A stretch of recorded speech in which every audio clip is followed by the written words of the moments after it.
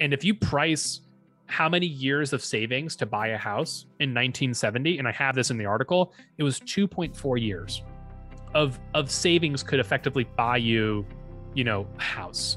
Now it's 7 years, right? And you're talking 5 extra years of you working to be able to make sure that you can maintain and buy a home. And I think this is part of other forces in society where people aren't having as many kids because there's a large sense of uncertainty in how am I going to be able to provide my next rent check, let alone provide for another kid, right? And I think this is usually what you see among Bitcoiners as a general group, right? To talk and generalizations, usually tend to be more optimistic. They want to have kids. They believe that there is a better future to be had for our kids. What kind of future and world and civilization will our children grow up? And this is the main question, this is the essential question, especially for parents like myself and for so many others who have children who want to have, a better future full of prosperity and abundance, and freedom and joy and pleasure and evolution on every level we can think of. So this is why I want to talk with Robert Hamilton, who I'm really looking forward to speak to in connection with his article on Bitcoin Magazine, which I'm going to put up in the show notes. And it's called, the title is called, Why Has the Physical World Not Progressed Like the Digital? Bitcoin is poised to fix the fiat-created problems which inhibit potential progress. So the question is, how are we going to, and how will Bitcoin, as a digital and physical truth, stop all these lies, the deeply institutional and structural corruption and criminality and lies, and build a better future, better world for our descendants, for our children to live in. So I'm really looking forward to my talk with Robert Hamilton, and let me know what you think, and I'm sure you're going to enjoy this as much as I did. Thank you.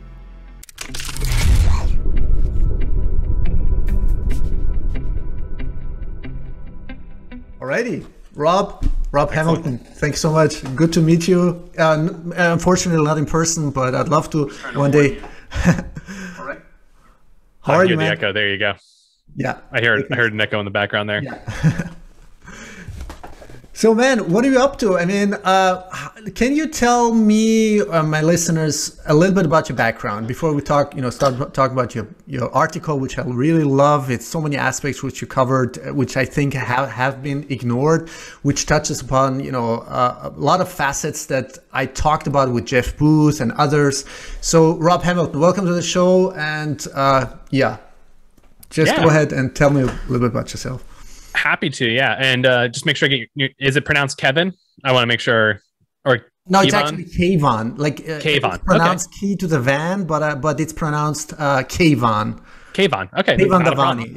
Yeah. I mean, we're gonna be talking for a bit. Want to use your name? Yeah. So Kayvon. So for me, I guess to talk about in the big picture, my Bitcoin journey. I started following Bitcoin in late 2013 or 2014. It's a funny origin story where everyone has that, a friend that tells you about it and you kind of forget about it. And then that was probably in 2013, beginning of 2013, and around end of 2013 to 2014, I believe, if I have my timeline correctly, Dogecoin was around, and I started mining Dogecoin as a joke on my desktop, right? I've never really held onto those coins or anything. It was just kind of this funny thing. And it was this interesting idea of a computer being able to generate value, right? The idea that I'm doing something in the digital world and it's having this greater impact and consequence around me. And at the time, just having internet money, right? So I was living in New York City at the time, and I went to find out are there Bitcoin meetups? And I discovered there's this thing called BitDevs. BitDevs is the predominant Bitcoin developer meetup. And I went there, and there was probably maybe 40 people in the room, 30 people in the room. And everyone were they were all wizards. And I'm someone with a background. I got my degree in math and economics. I've always been good with computers, but never actually wrote code. That's back then. Since then, I'm now, my background is a data scientist and a consultant. So Bitcoin's been part of that journey for me in learning how to program. But in 2014, I would go to like these meetings and I would just sit there and listen for 2 hours. The Socratic meetings are incredible. If you ever have an opportunity to go to a BitDevs, I highly recommend it. You usually have 2 or 3 people leading a general discussion, and Socratic as in like the Socratic method, where there may be someone guiding the conversation, but there is no one running the meeting, right? Anyone can jump in, ask questions, have like break off discussions. Like it's a very open platform, very much mirrors kind of the philosophy behind Bitcoin itself, right? And I just started learning over time about Bitcoin, and just like you're like a sponge. And I think Marty Ben has said this, that you just go to a BitDevs, and even if you're not a programmer, you maybe pick up 5% of what you learn, but it's still an incredible knowledge transfer. So I started going to the BitDev meetups. I was, a kid recently out of college, working jobs. Actually, at the time, I was working at a company called Major League Gaming, which is like at the time was like the predominant like esports production company and like competitive platform in the United States. And I was the crazy guy running around the office with like, 2 Bitcoin on my phone, right? Like $400 or $500, and being like, oh, here's like 0.1 Bitcoin. Yeah, here, isn't it so cool? We're using digital money, right? Like I got so fascinated with the idea that I was locking in value in this digital form. So I actually had one friend reach out to me who didn't delete his wallet. So he basically got like, a couple $1,000 up. And because I was just sending Bitcoin to people, like showing them how cool it was. Anyway, so over time, kind of kept in touch with Bitcoin, working a day job, like living my life. And it was one of these things that I was always from the outside looking in, following Bitcoin. It was just something I'd always like, keep in touch on Twitter, or back in like 2015, 2016 on Reddit was usually like where the good discussion was. And, just always kind of like, kept an eye on it, always found it interesting. It was actually what motivated me to learn how to program.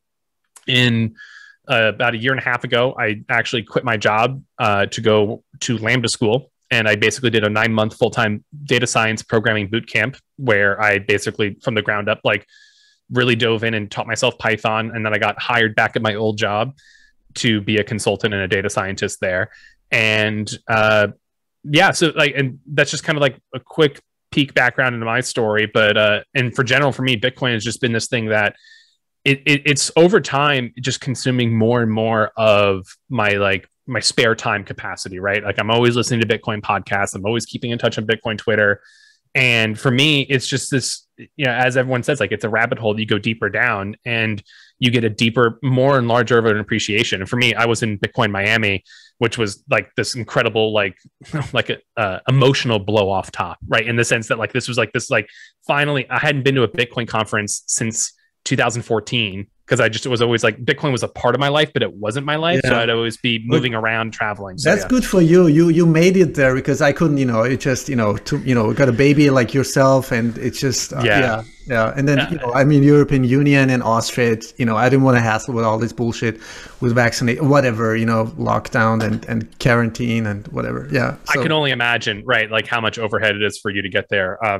Living in the States. And at the time, my wife was only, just 7 months pregnant, and she was very graceful in letting me make that trip down there. So and going to Miami was an incredible experience, getting to meet a lot of people I have known and talked to for years, people I've, had a lot of conversations with and read a lot of their work. I came out of the conference just more recharged than ever about Bitcoin, and basically wondering like, how do I want to start thinking of ways of contributing, giving back?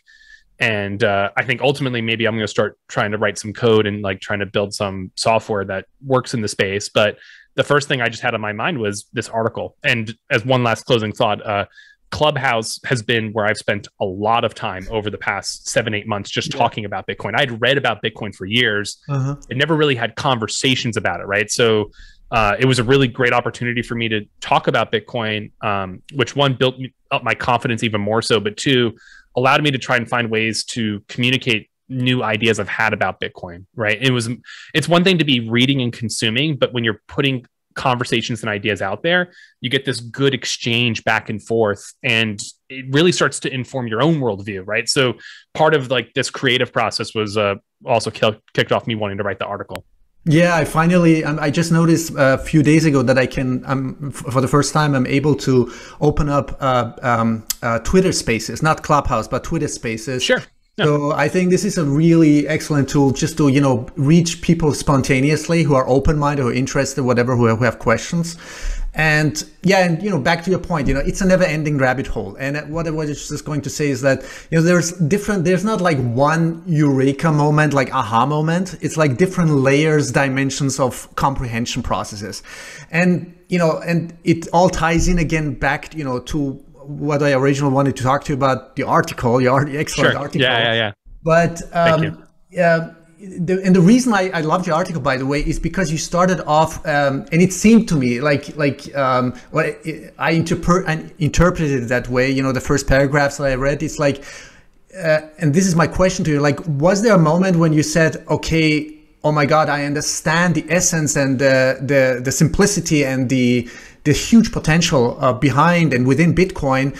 What was it that really inspired you? Like everybody has got like a different objective, intention, vision, or imagination, or values underlying Bitcoin. Like what did you see when you for the first time said, oh my God, this is unstoppable, whatever, this is absolute scars, or Yeah, so I guess there's two questions there, right? Like there was what kind of prompted me to write the article, and what prompted me to like really build conviction in Bitcoin. Yeah, thank you. Yeah, so I think just the general Bitcoin story. I was a huge Ron Paul fan leaving high school, going into college, and following his campaign. I got to meet him in 2012 during the Republican primary, which was a huge starstruck moment for me. And I went and shook his hand, and then that night, my parents saw me on MSNBC. Like I have the clip still where like I'm sitting there shaking his hand, awesome. And it was a surreal moment. And I was someone who had great skepticism for the economic system. I got my degree. I was a double major in math and economics, and genuinely, like when I was in college, I was kind of like trying to figure out what I wanted to like focus and do my studies on. And the chair of the economics department pulled me in and said, you're too smart to be a business major. You should go learn economics. And as someone who never like had that like intellectual role model, like that was like a really empowering thing. Like, oh yeah, I'm going to be an economics major. He would be the first one to tell you, very much coming from the school of Keynesian economics. And I was the only freshman who took basically what was I have to look up the exact name now. It was basically the monetary policy class. I took it as a second semester freshman, and it was learning about how the actual economic system worked made me more and more intensely skeptical about talking about the Fed, and this is post financial crisis by a couple of years, so that it was all old had at this point the idea that the government, the Treasury Department would issue debt, and then the Federal Reserve would buy that debt to kind of control the interest rates to help with employment in this larger system.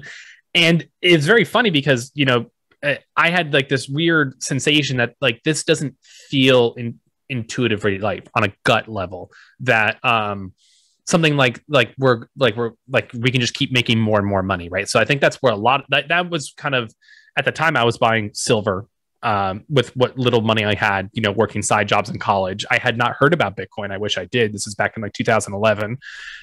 Never even heard or talked about it. Austrian economics. Did you ever get in touch with Austrian economics? Because it's a classical question. Of course, probably not in classical. So the general school, yes, but it wasn't until later. Where maybe I think I was around graduating college, and economics in one lesson by Henry Hazlitt, starting to like follow like the Mises Institute, like reading old articles. Like it was definitely something that happened, but it was something that wasn't part of like my traditional college background education, right? So this was this crazy just like focus on, wow, the money isn't right.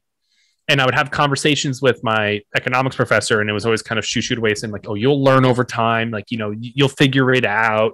And so that was kind of my initial skepticism. And then Bitcoin comes in with, this provable scarcity and a natively digital asset. I was pretty quickly sold, right? At first, like I was mining Dogecoin because I found that really fun and I wanted to participate in the economy a bit, right? But ultimately, Bitcoin as like censorship resistant money, I found very compelling. So, which is a great kind of spin off into the article, where my university professor saying like, hey, you'll figure it out. Like, you're going to, you're kind of a little naive. You don't understand, but, wait and see.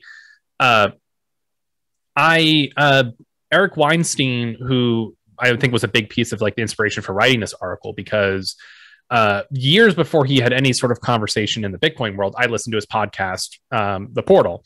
And this inaugural episode, this was actually filmed in like fall of 2019, which is, really prophetic when you think about how much the world changed over the coming months right after that podcast.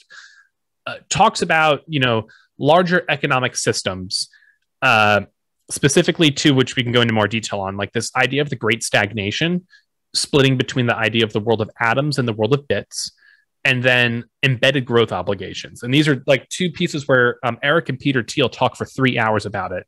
And I found it to be a really compelling conversation, but not once do they mention like the gold standard being removed in 1971. They both agree that sometime in the late 60s, early 70s, Peter Thiel says sometime between 1968 and 1972, the world changed. And Eric says between 1971 and 1973 changed, which in 1971, we just had the 50th anniversary of going off the gold standard, right? So it was one of these crazy, maddening things. Like, how are they not talking about the money, right? Like, it was like one of these things. And it was one of these interesting things that I was talking with people on Clubhouse and realizing that we're all kind of circling around this general theory and no one had written about it yet. So that was kind of like my inspiration of like, let me try and put some words to paper, try and figure it out. And I'm very grateful for everyone who helped me kind of edit and review it along the way, try and fact check me. I tried to do my best to like be honest. And this has been an interesting exercise in just, putting something down to words and paper, putting my name behind it, and making sure that trying to contribute a little bit to the thought space of what is Bitcoin, right? And I think that the article's main intent is it's a bridge, really. Bitcoin doesn't get mentioned that much. Towards the end, Bitcoin has a couple paragraphs and there's, commentary about federal, like monetary policy. But this is much more, the article's intent, in my view, was to act as a bridge from these mental models that Eric and Peter Thiel talk about to, the world of Bitcoin, right? And starting a conversation there about how does Bitcoin help fix these elements that, we talk about all the time in Bitcoin. So, yeah. Yeah, and there's besides a great stagnation, this is comes, you mentioned that often, and then the other one is like I had to reread it so I can remember. It's like embedded growth obligation. Can you like explain, like, for the listeners, like what is it? What do you mean, like, or what? There's just so much word salad, produced by these. I'm sorry to say, but these people like full of vanity and egos, like Eric Weinstein and Nassim Taleb, and it's just a lot of word salad. Sometimes I'm just they are able somehow to analyze the symptoms, but they don't get to the core, as you said. They don't talk about money, the monetary structure. Yeah. So I think part of just processing ideas in general is kind of like reviewing. This is a thing from Jordan Peterson I took a lot of value from. Is every person you talk to, you should assume there's something you can learn from them, right? Don't just disregard someone outright. And I think, and I've had conversations with Eric on Clubhouse, and I think that he sees the world so differently. There's like huge language barrier, like in conversations, to be able to kind of bridge gaps. And that's why I wrote the article, is to kind of like help as maybe like a Rosetta Stone or something to kind of like lay out in very base terms some things he's talked about. And let's start with the great stagnation, because I think it's a pretty straightforward one relative to the meat and potatoes of embedded growth obligations. So the great stagnation is the idea that since the early 70s, there's been a large stagnation in the world of atoms. And by that, we mean physical innovations, right? And most of our innovations since the early 70s have been in the world of bits with computers. Very cleanly, Peter Thiel describes it as, imagine you were living in the Star Trek universe, but they only built the computer, right? If you watch Star Trek, it's actually funny. Like, you see, like, the computer is actually somewhat antiquated to what our world of like what computers can do today, right? And the world of physical innovation, though, isn't there. There is no holodeck. There is no replicator. I had someone mention that like 3D printers are replicators, and it's more so that they wrote software that can automate the process of generating the physical atoms, right? It's not like there's like new material or some sort of great innovation in the world of like the physical generation of stuff. It's that we've gotten software to automate much of the physical production of stuff. And basically, like, you know, there is no holodeck, there is no warp drive, right? I make this comment in the article that, you know, in 1969, we went to the moon with the equivalent computing power of a graphing calculator in 1969. And today, like, there's a huge media fanfare because Jeff Bezos is able to shoot himself into space with like 5 million times more computing power and software assistance, right? And he didn't even get to the moon. He just did low Earth orbit. And it's this general like question of like, where did like our ambition go, right? Like where is the new frontier to where we're not actually kind of breaking and fundamentally flipping the table over and reinventing societies? Eric phrases it this way, which I think is another funny, like, I think it's a very powerful way to like break it down, is that if you walk into a room right now that you're in, or just like the room you're sitting in right now, right? And you removed all of the computer screens, beyond aesthetic taste, right? And like fashion, what's different between a room today and a room in like the 70s, right? 50 years. Whereas if you went between a room between the 1970s and like the 1920s, the whole world has changed, right? And the 20s to like the 1870s would be like, you know, the world of like you can see these leapfrog generational hops, but there hasn't been that recently. So that's the idea of the great stagnation. Yeah, thank you for that question, because I didn't want to interrupt you, but I just wanted to say it's a really... Please do interrupt me. I don't want to... You know why? Because I always tell people, why don't we ask ourselves, in the last 100 years, why hasn't there been, besides the digital realm, you know, the digital computer, whatever, AI, why hasn't there been any kind of advanced innovation? I mean, I think, you know, Safeda Namous and some other people, Jeff Booth, they talk about this, you know, and they touch upon it. But I think we should really go deeper into these kind of discussions, and I'm hoping for that. This is why, you know, I really want to talk to you about this. Like, why haven't we had like really zero, as Peter Thiel calls it, 0 to 1 technological innovations in the energy sector, in transportation, in propulsion systems, in any other, you know, thing that is, you know, useful for you know, for our civilization, and you know, I mean, I was going to talk about the military-industrial complex, where there's a lot of compartmentalized technologies, even in the propulsion systems. But you know, let's just go step by step. Yeah. So I think it's a great question, right? I've actually had a couple of people reach out to me with counter narratives that we aren't in a great stagnation. I need to go read like what they were sending me. So I want to, that this is not, there is contention in this thesis, right? I just want to put that out there. But I think there's so Moore's law, I think, is an integral part to this. And for Moore's law, for the audience who may not know, is the idea that since computer chips were like, you know, productionalized, you've had every 18 months, the doubling in the number of transistors that can fit on a microchip, like the chip density, right?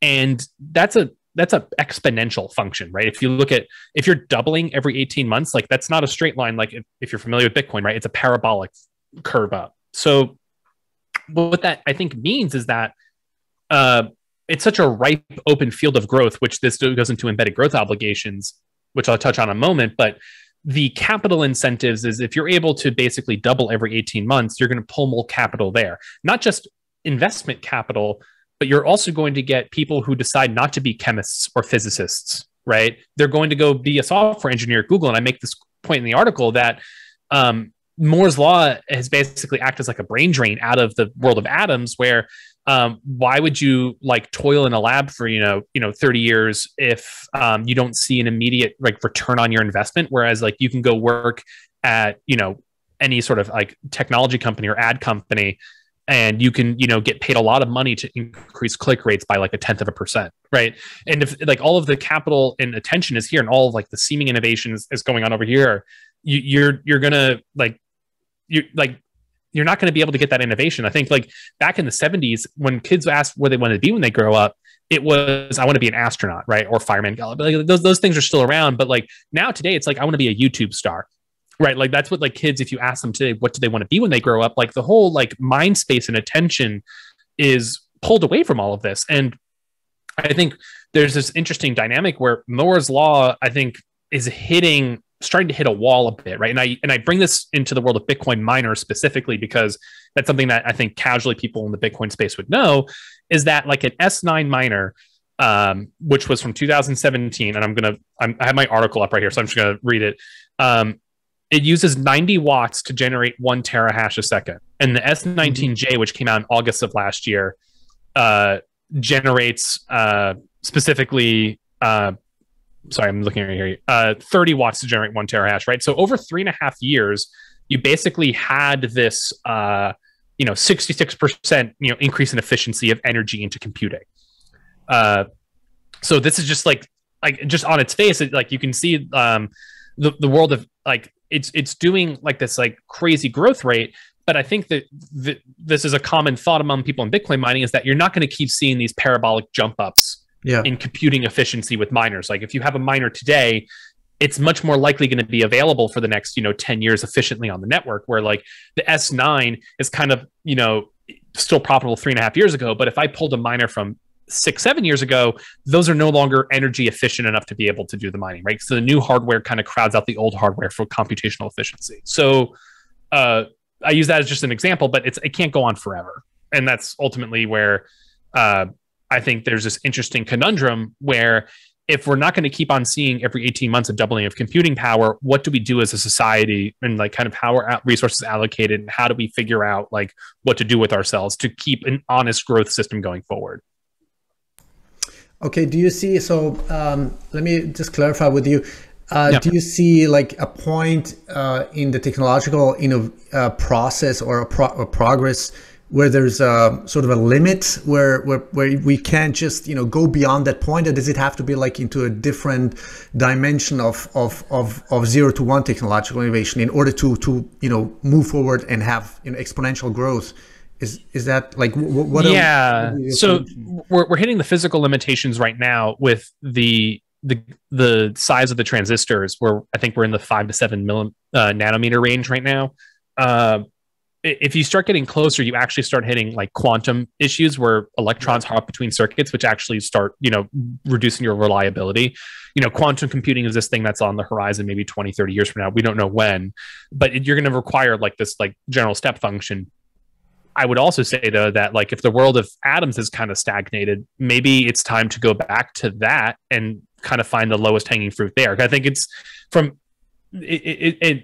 Thiel describes it almost like an orchard, right? Like you found all the low hanging fruit. We got electricity. We got the combustible engine. We get these easy low hanging things, and all of a sudden computers come around, and that's the new low hanging fruit. So all of the attention goes there. But what happens when all of the fruit in the orchard are way too high up? So you need to kind of like find a new breakthrough innovation to go to that next level of like yielding like some productive assets. And I think Bitcoin ultimately, I think, is going to have a key part in this in the longer, multi-decade horizon.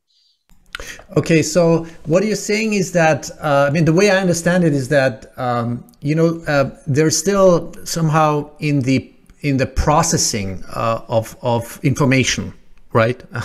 Digital information, there is sort of can we call it like friction? There's a friction, and we need to go beyond that point where whatever that is, electromagnetism or magnetic gravitational field strength or whatever that is, because you say, you just said we the way I understand is that we have somehow almost reached the limit, right, of the nano sized capacitors or chips or whatever. So and when we talk about quantum, what does it mean? Like we need to go like beyond this like subatomic, subnuclear energy level information carrier? Sure. Yeah. So I mean, to maybe like wrap a point on it, I'm not a physicist by trade by any means, right? But conceptually, like you have this thing with computers today where you have the fundamental building block are zeros and ones, right? Bits. The idea ultimately is that you're able to use properties in quantum physics of, a 0, 1, and somewhat of an in-between. So you have a different base level building block to build the rest of the computing infrastructure on top of. That would be kind of like the idea of like the new frontier and horizon. The counterpoint also is that since we've only had computers reasonably at scale maybe for the past 20 years, right? Where like everyone has one in their house, that there's a lot of efficiency to be gained on existing software, right? And if you're a computer programmer, you're able to more efficiently use that really strong computing power to be able to do work, right? I would like confidently say like we basically, with a graphing, the computing power less than a graphing calculator, we were able to land on the moon. That was a really efficient squeezing of the juice of everything we can get out of those bits. But if computing power has increased by 5 million fold, maybe like there's a lot of open terrain still just to innovate on that, right? Where you like this is where neural networks and computer vision, like with self-driving cars, right?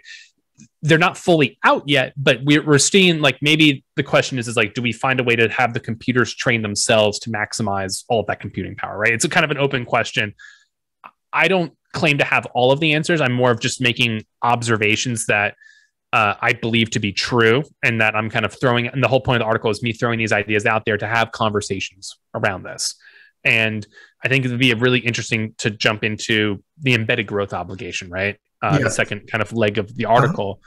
I think the first step is like, what is an institution, right? Because that gets thrown around a bit.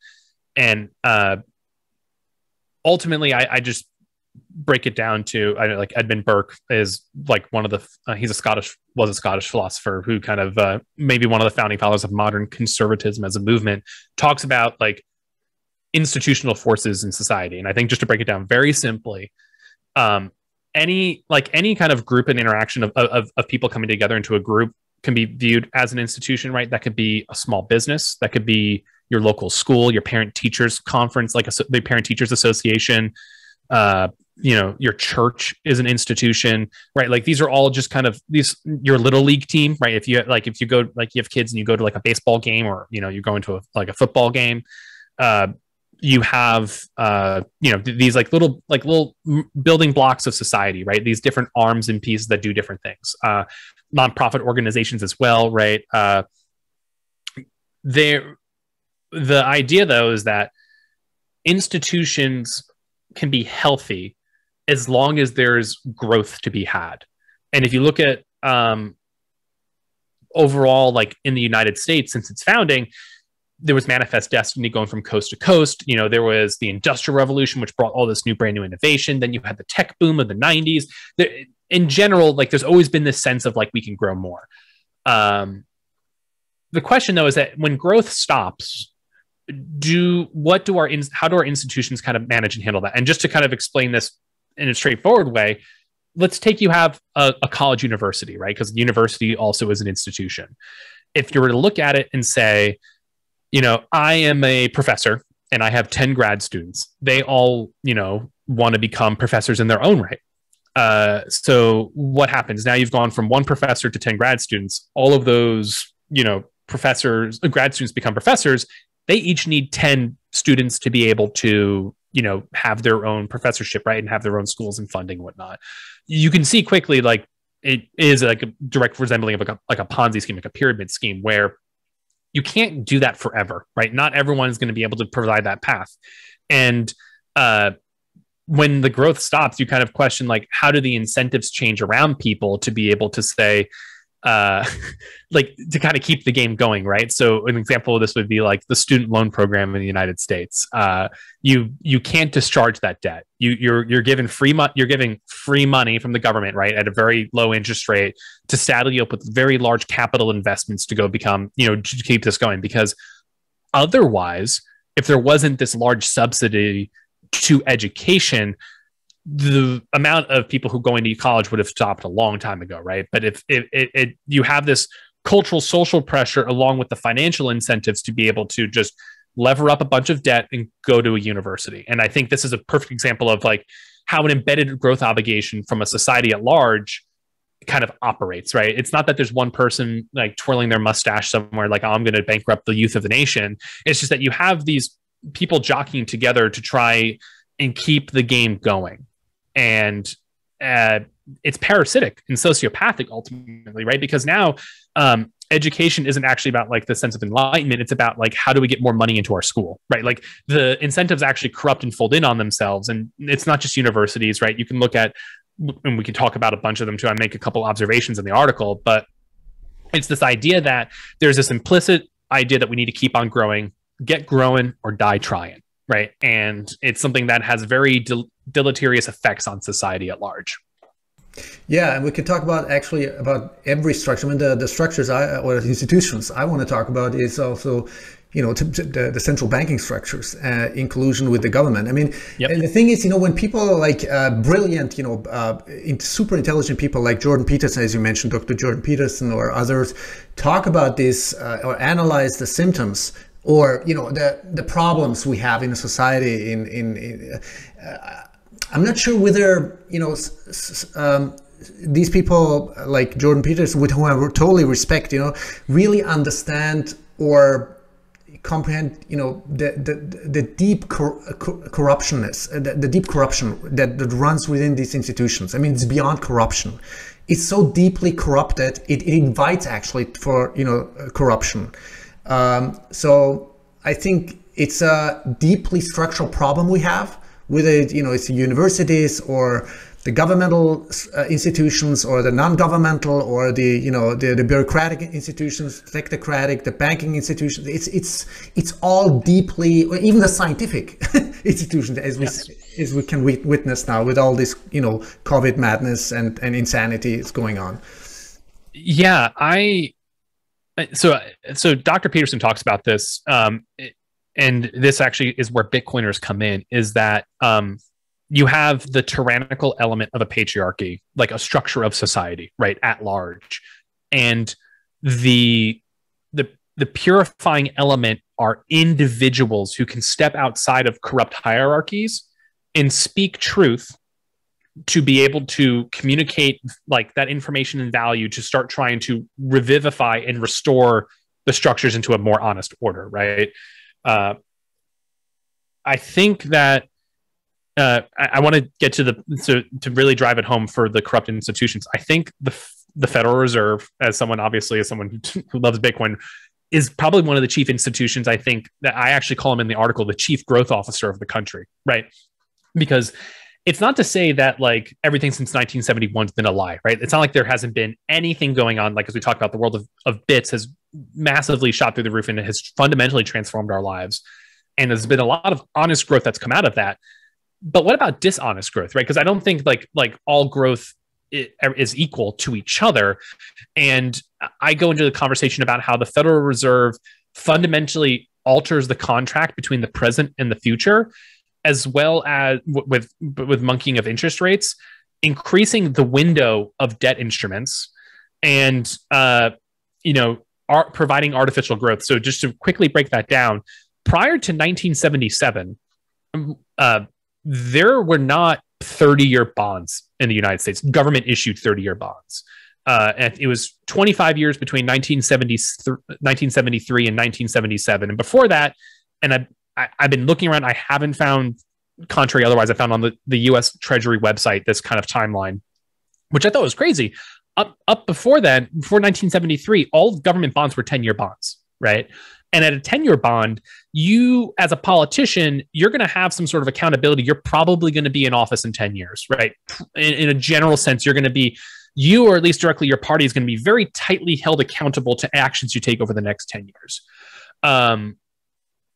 With a 30-year bond, though, with the Federal Reserve artificially suppressing interest rates, you've created this like kicking the can dynamic that you can print 30-year, like you can issue 30-year bonds today.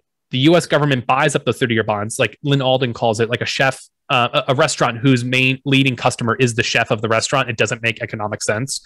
And you're ultimately having is like this perpetual can kicking. And this is where so much malinvestment and poor incentives are happening, because the lower an interest rate is in general, the less opportunity cost there is, and the less you are penalized for poor capital allocation into the future.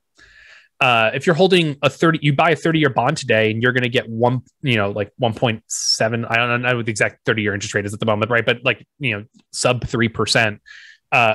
You only have to be able to be like a 2-3% return to be able to like have a good return on investment compared to the US Treasury rate. And the Federal Reserve and its ability to manipulate these interest rates, it's basically robbing the future, right? The idea like capital allocation and investment only needs to exceed this little pittance of an interest rate. You're doing it in a way where it's an intergenerational theft. You're taking a lot of growth has come from issuing government debt, right, to inject spending into the economy, which has resulted in, I would say many forms of malinvestment, which we could talk about. But fundamentally, there's nothing being left for the future, right? If interest rates were 15-17% like they were in the early 70s, you wouldn't be able to just print off a bunch of money. There would have to be serious considerations of, am I better off saving money for tomorrow? Right. And I think that's a really valuable idea. The idea that I can defer gratification. I can hold that money to myself, maybe give it to my kids, right, and have them make better decisions later. Right. Like there isn't like, I call it basically like there's a gun to the head of every institution. It's like, we need to get growing. We need to get growing. And the Federal Reserve, as the chief growth officer, just keeps supplying cheap money to where bad decisions just keep on. And who buys? I mean, besides, the U.S. government, but I mean, there must be some like China. Do they have they bought all these, whatever, 30-year treasury bonds? I mean, so as of 2014, China's been a net divester of U.S. government debt. Before 2014, I believe they were one of the parties that were buying that debt. But I think corporations, I think Michael Saylor talks about prior to going into Bitcoin, he parked his money there because he had no other option, right? Exactly. Like he's not going to have the cash sit there. He might as well earn some menial interest rate to be able to do something with his money. And then you have the pension funds, right? The pension funds, the huge multi-trillion, pension funds everywhere globally, especially in the United States. Are they obligated like to buy a specific percentage of these bonds, of these junk bonds? Yeah. So there are structural mandates that they have to allocate a certain money to bonds. And this is what the problem is that not only do you have the government like buying a bunch of this debt, I think further suppressing the interest rates, but if everyone's kind of, I'm just trying to think through how I want to say this, right? Is that like, if everyone's compelled and mandated, as more people buy a bond, the interest rate goes down, right? Because the interest rate is kind of the price on money into the future. And if you have more people demanding that asset, the interest rate goes down because me as the bond issuer, I don't need to pay you as much if there's a bunch of people behind you that are willing to buy that bond. So this is where I think like with embedded growth obligations, I talk about the company IBM, right? They allocated $203 billion in stock buybacks between 1995 and 2020. Mind-boggling. The current market cap of IBM is only $128 billion. You have to wonder, like, this is talking about like kind of a prisoner's dilemma that develops in an institution. And I used to work at IBM. I love the team that I worked on, and we were very productive, and we did really great work. And I learned a lot from being there. But it's a company with 300,000 employees, right? So like you have a tight crew, then you do great work, and I would say we did innovations and built great things while we were there. But at the end of the day, like this larger company, executives, this is a perfect example of an embedded growth obligation turning parasitic. You could allocate that capital, all of those free cash flows that IBM is generating, into moonshot projects into the future, which is kind of what Google does. Google, like, they're a cash cow that makes money off ads, and they throw it all into like, well, let's do self-driving cars, like let's do AI, like they're doing like with Go and like all of these different projects. And what's beautiful about that is that they throw money into things that they may never see a payoff on, or maybe it's like a 15-20 year investment, right, to actually get a return on it. The other side of that story is IBM, where the executive team gets compensated based on like stock options. And if you have free cash flows kicking off, the easiest way to raise your stock, like immediately, like today, to increase your stock price, which will in fact just increase your compensation, is to buy back your own stock, right? Yeah. And that's where you get to the situation where Robert, I mean, it used to be like prohibited, right? Wasn't it like before Reagan or something like that? The stock buybacks weren't there like, did they? I mean, was it it got sort of legalized with? Yes. So I believe I can't speak to the details, so I don't want to say anything affirmatively but here, but I believe there was restructuring in securities law. I mean, legalized manipulation. Well, that's what it is, right? It's like, basically, if you're doing a stock buyback, you're just telling all of your shareholders, hey, we have no better use for this money, right? And we don't want it to sit on the balance sheet, right? So we're just going to kind of throw it into buying back our own stock. And I think that's somewhat tragic, but it's also playing to the short-term incentives, right? Me as a former, like at the time, how am I supposed to communicate up to my boss who has 6 bosses between them and the top of like the CEO of the company? Because it's a massive, hundreds of thousand person employed company. How am I supposed to say like, hey, I don't think our company is allocating resource and capital correctly, right? Because like, what are you going to do? Like, they're going to go to their boss, and their boss is going to say, that's not your problem. You go work on what is in your remit, and don't worry about it. Because this is the prisoner's dilemma of it, is that within the institution, everyone has to kind of buy into the lie, right? Because you don't want to be the skunk at the garden party, trying to be like, oh wow, why are we destroying billions of dollars in capital? Like, why are we like not like doing moonshot project? Like, it basically, what you'll get told is like, that's not your concern. You worry about what's your problem, and like, keep your head down and keep on working, because you're also rocking the boat for the whole org chain between you and the top, and kicking dirt around. Like, it's not a way to make friends and allies within the institution. But individuals are, as I mentioned before, are this force that, if you're not reliant on the institution, you can actually speak that truth, right? You don't participate in the lie anymore. And I think that's what like Bitcoin in general is, this really powerful force, is that you have people that for years kind of like on the fringe, as number goes up over time, they're going to be able to start build their own institutions, right? And they're going to be able to start checking these like macro forces at large, whether it's the Federal Reserve, universities. Like, I personally think I'm probably going to be homeschooling my kids. Like, I'm not going to take them to public school. Yeah, but like, but this is and like Daniel Prince talks about this. Like that was a huge motivating force for him. Like, it's one of these things that like you start observing corrupt institutions at large. And as an individual, this is another like Jordan Peterson thing, is like, clean your room, right? Like, worry about things that are directly in your control and that you have agency to be able to influence. And you're able to bring about a better world when you focus on that. And I think that's what Bitcoin is. It's this localizing force of, rather, you basically can opt out of the fraudulent game being played at large in society. And you're able to store your wealth in something that has meaningful value, that will accrue value over time. And you're able to, weather the storm. It's the ark that the incoming flood that's coming. It's the ark that you can build for you and your family to be able to seek refuge and fight another day. Yeah, and you touch upon something really important about localism and regionalism, and going back to individual action, human action, as I would also call it, or Austrian economists also call it. I think. Do you see this process taking place where there's more and more like really powerful localized or regional empowerment economies scaling up? Would it be, it could be in a state of the United States, it could be in Texas, it could be in Wyoming, and then eventually it will just spread out like a virus, like a positive virus. And because we are living in crazy times where we're witnessing and experiencing like coercion, aggression, oppression globally. I mean, on every government, whether it's Australia or the Western countries or Asian countries or European Union, it's everywhere the same thing. So do you see, like, if we zoom out a little bit, like, where do you see, when you connect this all these mind-boggling problems we have, with centralization, with coercion, with aggression, with theft, with systemic theft going on, do you see eventually, are you that optimistic that it will eventually make these old structures obsolete? Yes. So I am an optimist. I think Bitcoin's made me more of an optimist.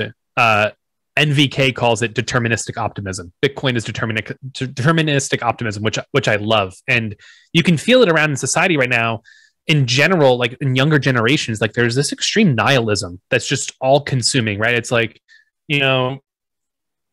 especially like for like younger people who've had their lives turned upside down in the past, year and a half with COVID.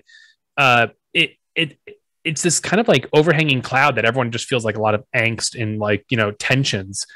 For me, I think the pendulum, like in a macro sense, is swinging towards smaller localized governance. And I think the reactions to policy with COVID have been a really strong bellwether for this, where like I know a lot of people who are leaving the New York City area and they're moving to Texas, they're moving to Florida. You're finding a sense of like this reshuffling balance of people wanting to go to communities that, you know, that better reflect their values, right? And I think Bitcoin is part of this tool set to be able to, you know, take your wealth, move somewhere else, right? Ultimately, yeah, I think that's the way the directional sense of things are going to be going. It may take some time and it may not be the most straightforward path, but I think humans in general are naturally just tribal, you know, creatures. So I think it's maybe a reversion to like more some baseline preferences that humans would have at large. Yeah, it's, you know, when we observe what's going on, I mean, it does seem that we Bitcoins or whatever, you know, the critical thinkers, the open mind was the ones who really want to transform and change these structures, that we are in a really small minority, you know, and it's always been like that. You know, it's like a small critical mass, or, you know, a critical minority that has really, you know, pushed society or humanity or civilization forward. So this is why, you know, I want to come back to this time of, what do you call it, like the window of opportunity, or whatever we want to call it, for this transition. I think the key is transition, the transformational transition. And as you said, you know, Bitcoin is a tool. It's the root key, the root solution to everything we've been dreaming about, you know. But do you see, like, not only structurally, but let's just say, you know, technological? I mean, we are 7.5 or 8 billion people on this planet.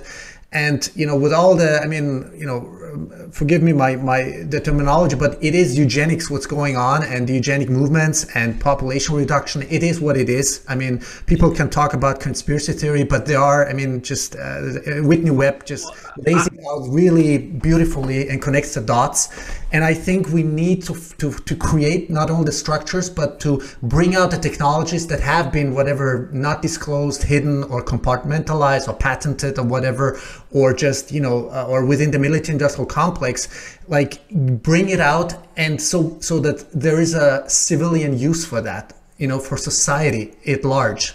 I would call it Malthusian, right? This idea, and the perfect Malthusian villain in modern times would be like Thanos from the Avengers, right? He wants to cut half of the world, half of all living things in the universe, because he believes that there's a supply shortage, right? This was a popular theory in the 1970s of the population bomb, that like we were going to grow to a point where we weren't going to be able to sustain life anymore on this planet. And it's Malthusian. And I think this is somewhat perpetuated by embedded growth obligations. And let me break that down for a moment. If there's no honest way you're able to grow whatever you're talking about, like your business, there's no honest way to grow your business. If there's no honest way to grow, you know, like any institution in its own sense of, you feel like the walls are caving in. Like it becomes a zero-sum game where, since there's no more growth, I only gain if I take from you, right? And I feel like this like deep sense of, you know, zero-sum thinking is what kind of enables this pathologic mindset where no one, like, I'm just thinking through this. Yeah. So like you have this sense where everyone has to cheat and lie to each other to be able to get ahead. Right. And it's very, I think, and not in a literal sense to your own soul, it deforms it. And I think it's this very corrupting agent that makes you feel like, you know, you need to go out and get yours and damn everyone else. And this is what I think about with Bitcoin, is that Bitcoin provides an honest means for growth, where growth can no longer be gamed. It has to be earned in a free market transaction, right? And I think the money is a huge part of this, right? Is like, why, if 30, and I talk about this like with experts within institutions, like economists tell you that, like, you know, the inflation like year over year is 5%. Well, $1 out of $3 have been made in the past 12 months. And I'm told, you know, because, you know, of hedonistic adjustments and the price basket and all of these different elements, it's more of a 5%. And it's like, well, it sounds like there's a lot of gaming and card shuffling, and kind of like obfuscation going on there. I want to go to the raw empirical fact that we can all agree on. $1 out of $3 were made since the start of 2020. I've been saying that point for the past year or so now. So I used to say in the past year, but since March of 2020, and $3 out of $4 have been made since 2008 in the financial crisis. That's right? mind-boggling. Yeah, yeah. This is absolutely insane. And insane. People, yeah. You look at the M2 money supply. Like this isn't an opinion. Right, the M2 money supply has gone up by that much. And I wonder why there hasn't been any hyperinflation. This is something that really like baffles me. Why? Well, we have asset inflation. Asset, definitely, yeah. Yeah. So it's asset inflation, right? Is because ultimately what's happening is that those who hold assets, all of this new money is looking for a refuge to be able to hold their purchasing power in. And that's where, like, real estate. I actually mentioned, I was talking to Ben, I talk to him all the time on Clubhouse, from Ben Prentice from, WTF happened in 1971. And if you price how many years of savings to buy a house in 1970, and I have this in the article, it was 2.4 years of savings could effectively buy you, a house. Now it's 7 years, right? And you're talking 5 extra years of you working to be able to make sure that you can maintain and buy a home. And I think this is part of like other forces in society where like people aren't having as many kids because there's a large sense of uncertainty in like, how am I going to be able to provide like my next rent check, let alone provide for another kid, right? And I think this is usually what you see among Bitcoiners as a general group, right? To talk and generalizations, usually tend to be more optimistic. They want to have kids. They believe that, there is a better future to be had for our kids. And this is a point I make in the article as well, is that the get, grow, and die trying, this Malthusian struggle of zero sum, I only gain if you lose, has this horrible downstream consequence. And this is all communicated within price signals. If interest rates are kept low and you're not able to save for the future, like, how are you supposed to tell your kid that if they work hard, they're able to make it in this world? It's fundamentally theft to keep on growing today, right? Because it's like we're at a place where the rate of growth needs to be maintained by any means necessary. Otherwise, things start contracting and moving inward. And that's what doing $80 billion a month in new money being made to buy government debt, right? Like that's what that is. It's like, because we can't have it pause. It has to keep on growing. And it's this force where ultimately Bitcoin is a check on it. And what Bitcoin kind of does going in through the back door, it says, well, we're an asset, so we're going to ride the asset inflation bubble with everyone else. But we don't require, like every month the government buys $40 billion worth of mortgage-backed securities, propping up the housing market. We don't need government intervention to be able to keep on thriving. We're going to be able to, since we have a true free market, there are no circuit breakers in Bitcoin. If you remember in March of last year, when the whole financial COVID crisis started happening, the market would open and immediately shut down for 15 minutes because everything was down over 10%, right? You had these circuit, or it's like 8%, like you had these circuit breakers, they would call it. There are no circuit breakers in Bitcoin. So we just went directly 60% down, right? Like there is no one stopping this train. And we also trade 24/7, 365. Like Bitcoin markets do not turn off, right? You have these, in a true Wild West free market, you have this volatility because it gets beaten around a lot. But I think this is the anti-fragile properties of Bitcoin start to emerge, in that there is no guardrails protecting it. So it has to learn how to stand on its own two legs. And I think that's a part of like the larger Bitcoin thesis as an asset in the technology. Yeah. Let me ask you something. There's people, the problem is, with this number go up technology, and denominating it constantly into fiat and comparing with fiat. Do you think there comes a point where it really doesn't matter what fiat price, dollar, or euro, whatever Bitcoin has, whether it's 30,000, 50,000, million, because the measurement, the comparison, I think, should be to the and I think we're still a long way from that. It's sort of, I think it's going to happen in the next maybe 10, 20, 30 years or something, but where it really doesn't matter, maybe it could happen in the next few years, where we just measure the purchasing power.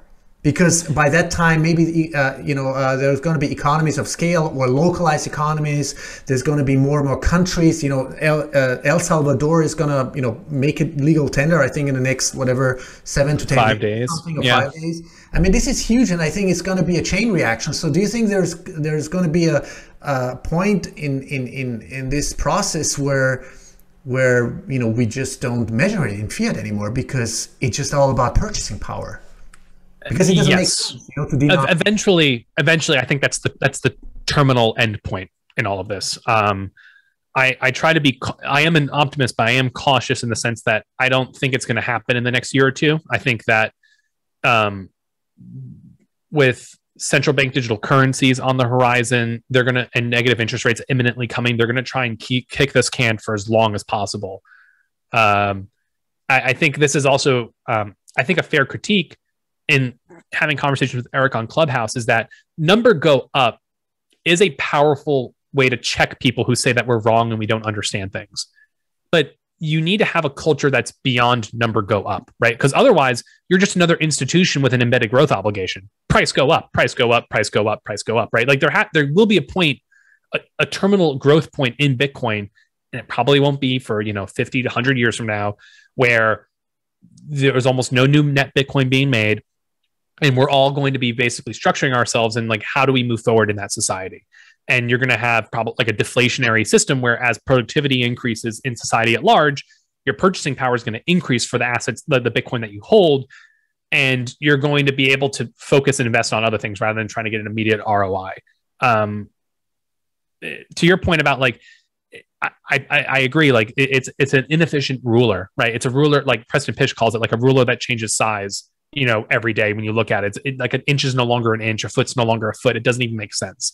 And I think there's going to be increased chaos as this starts playing out towards the end game of how is this all going to work. Just as a side note, I love this. There's an article from Arthur Hayes, the CEO of BitMEX, from stablecoin triptych, I think it's called, from like maybe a month ago. I'll have to go look it up on the BitMEX blog, but talks about how central bank digital currencies are a modern government's like fantasy when it comes to working with the population, because there's several aspects. One, you have full data transparency on where all money goes, right? Like as a data problem, that's beautiful, incredibly powerful thing. Two, you're able to individualize monetary policy, right? So like if the government says like, oh, well, Rob's doing well and he already has 2 kids, like let's, he doesn't get as much of an interest rate as maybe someone else, right? Like you can start in like, oh, like here's some money from your paycheck. You need to spend it in the next month, or otherwise it disappears forever, right? You're able to do these controlled A/B tests, kind of break the fungibility of money in a way where $1 to me is not the same as $1 to you, and massive surveillance, right? And you're going to be able to, like, in a CBDC world, force negative interest rates. There is no opt-out, right? I don't get to just hold on to my cash. Like my cash literally dissolves in front of me over time. So I'm not surprised if in the next 5 years, like that becomes introduced into the conversation as a normal thing. Kind of like you would see conversations of inflation's not happening, guys. Like this is not an issue. Like we have it all figured out with modern monetary theory. Don't worry about it. And then you started seeing articles that like inflation's here and it's a good thing. You know what I mean? Like you flip the perspective all of a sudden when you start realizing like there's been a narrative shift, as Michael Malice calls it, like the cathedral, like the sense-making institutions that we have, like the media, start being like, there is no, guys are conspiracy theorists. There is no inflation. It's only 2%. It's only 2%. Oh, actually inflation's here and it's great. Like you want inflation. And I think this is like cynically, like you can look at it and be like, well, you're just a liar. Like that's not actually true.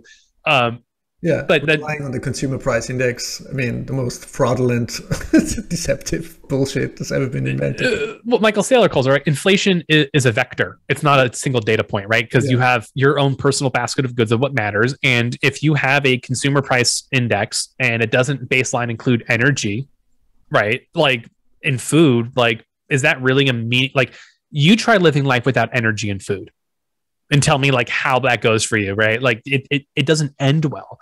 Yeah, that's just another example of just like, and this is like my point of the article is like, I think the more interesting conversations to have in Bitcoin, especially if you've been here for a while, because there's stages in your journey and learning and growing about Bitcoin, is that does this technology work? And you spend probably a decent amount of time trying to bat it around, think about it, beat it up, trying to see like, where are the holes, where are the gaps?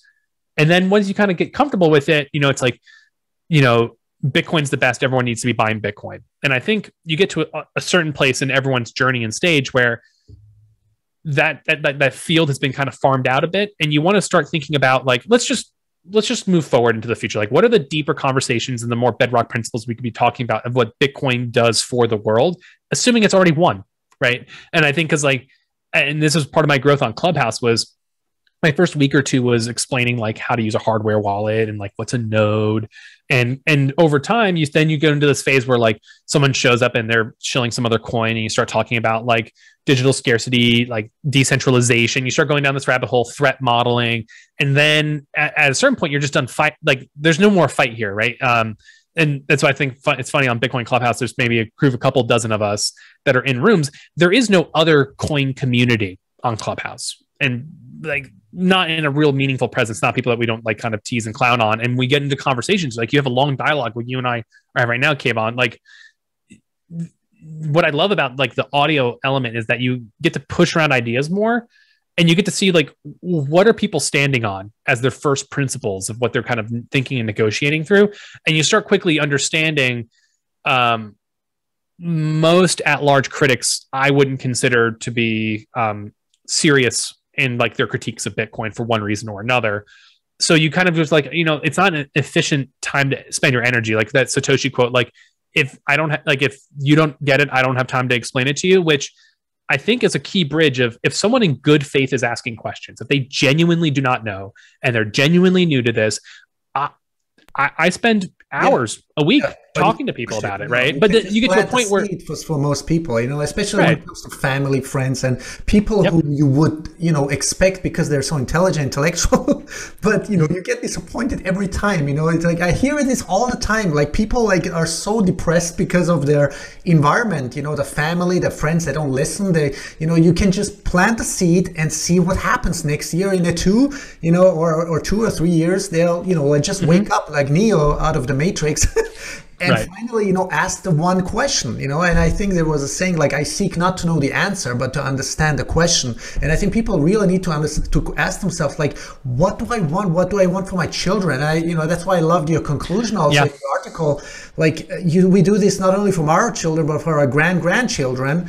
And that's why I want to, also maybe sort of conclude with you, wrap it up with, it's beautiful. It said, Bitcoin is an integral piece in answering this question. This goes far beyond personal monetary gain. There's a bright orange future for Bitcoiners where we are not caught up in quarterly earnings, but in developing intergenerational wealth. It is not enough that we succeed. Our great-great-grandchildren that we may never meet. We will never meet them. Did you free? Amazing. Oh, my internet just skipped for a second. Sorry. Thank you. I'm back. I know I'm pulling up that exact part of the piece because this is like near the end of this 3-hour interview, which I link it in the article. I'd highly recommend anyone who finds this conversation remotely interesting to go listen to that episode 1 of the portal.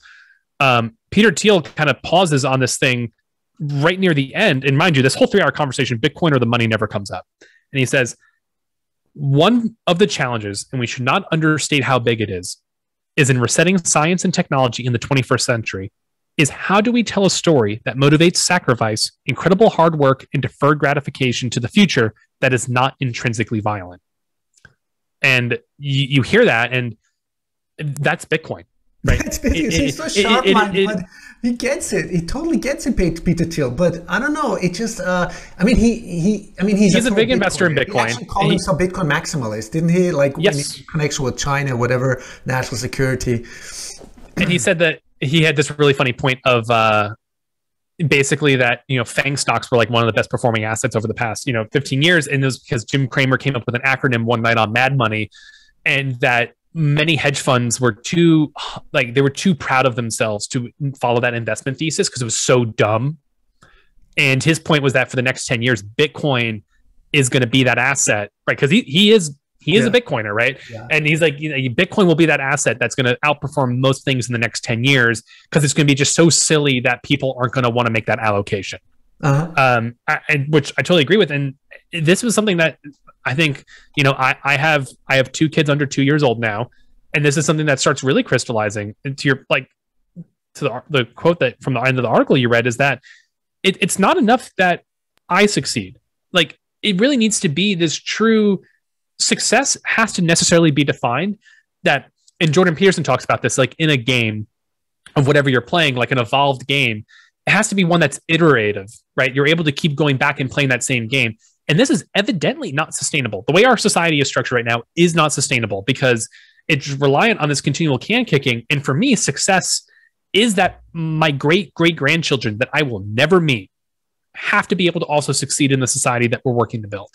Otherwise, it's a fleeting sensation of victory, and it doesn't matter. And I don't want to condemn my kids, my kids' to a worse future than what I have. I want, like, it's perspective shift you have once you have a kid. And I've had this conversation with people that I know, is that yes, I will still be doing things, being productive in life. I'll still be trying and working hard. It's not about me anymore, though. It's about my kids. Like all of the energy and focus now is how do I structure and set them up so that when they go off into the world, 17, 18 years from now, how are they going to be able to be best armed to be their best selves, right? And I think this is something that's fundamentally missing in a lot of society, is that it's all about what's happening today.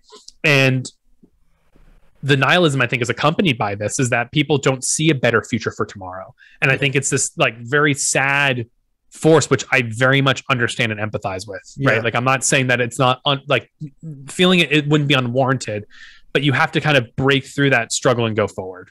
And that's why I think that Bitcoin's such a key piece in being able to act as a savings technology, right? To be able to break through the short-term chaos, like the short-term nihilism and chaos, into something that's going to be a better guaranteed future for tomorrow. Yeah. And, Robert, I mean, you hear that probably from a lot of Bitcoiners, if it wasn't for Bitcoin, if Bitcoin didn't exist, I mean, we would, I think I would be totally depressed, because I share the same sentiments and feelings, and you speak from, like out of my heart and soul. Like we have a 7-month-old baby girl, and it's like, what kind of world is she gonna grow up in? With everything that's going on around, it's like it's preoccupying my mind, like consciously in my dreams even. I mean, it's the whole focus is on the child. It's your soul connection, your love, your everything. Your hope, your desires, your future, your evolution. Absolutely. So Robert, I mean, are there any final thoughts or anything you want to mention, like where can people find you, or anything, any final thoughts you want to share? Yeah. I mean, I can be found on Twitter at ROB, the number 1 HAM, Rob 1 Ham. I would, if this conversation interested you, I would go to Bitcoin Magazine. The name of the article is "Why Has the Physical World Not Progressed Like the Digital?" I think that fundamentally, thank you, Kayvon, for having me on. I enjoyed the conversation, and I would encourage everyone to just start thinking about spending some of their time thinking about what do they want, their next, 20, 30 years looking like, and how do you as an individual help break the cycle in a way to be able to provide a better future for you and your family. That I think it's where I spend a lot of my time and thought and energy. And I think the open question to have is how do Bitcoiners build institutions, or maybe revivify the existing ones in a way that we can break the cycle and kind of bring that bright orange future that I mentioned in the article to everyone around us, and being able to make the world a better place one step at a time, one block at a time. Yeah, no, Robert, really appreciate your sharing your knowledge and your ethos. And I mean, from my perspective, I think there are really few people in the Bitcoin space. There are more than enough, but there are few people who understand it, like not only within its essence, but also holistically. As I have no better word for that. Like why are we doing this at the end of the day? What is it for? What are we desiring? What are we striving for? What's the ultimate goal? Here. Yeah. Yeah. So Robert, thank you so much, and I'll put everything in the show notes, and hopefully talk to you soon. Maybe I was thinking even together with Jeff Booth, that would be the perfect combination, you and Jeff Booth. Yeah. Wow. I'm just a humble Twitter pleb. I'm not worthy of being in the same room we need more with Jeff of you, Booth. Robert. We need more of you. Okay, Robert. Thank you so much. And I'll talk to you soon. Okay. Have a great Sunday. Excellent. Bye bye. You too. Take care. Bye bye.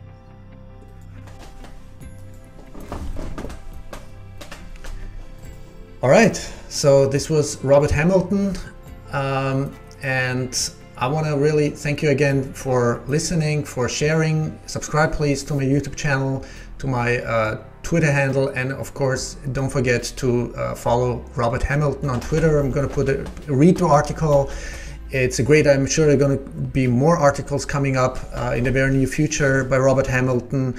And yeah, and I think we all need, to start with ourselves, take the initiative, plant the seeds, because we can't force it upon whatever people we know, friends, families, neighbors, relatives, or whatever. We can just plant the seed, give them whatever, from whatever perspective and angle, information, inspirations, ideas, from your heart, from your soul, from your intellect, from your mind, from your vision. And eventually, we will, the critical mass, and that can be 3, 4, 5% of the Earth population, can start, triggering this transformation on every level we can think of. Structural transformation, technologically, societally, even spiritually, but especially structurally. And to finally, make all these criminal entities and structures finally obsolete. It's institutions, structures, that are, and we all need to, start with ourselves, and eventually we will succeed. And it's a process. It's a process, but I think it will be an exponential process, and that's the good news. It will be like a hyperbole, and with it, we call it hyper-Bitcoinization, mass adoption, local economies denominated in Bitcoin, El Salvador, going big time. So I think there will come a tipping point where everything is going to just transform itself. And the job is already done for us. We just need to, put more like energy and information and education and empowerment into the hands and minds and hearts and souls of the people. Well, thank you so much again. And if you have any questions, my email address is kd@kevandavani.com. Again, my show is called the Kevan Davani Connection Show, and I'll see you soon again. Thank you. Bye.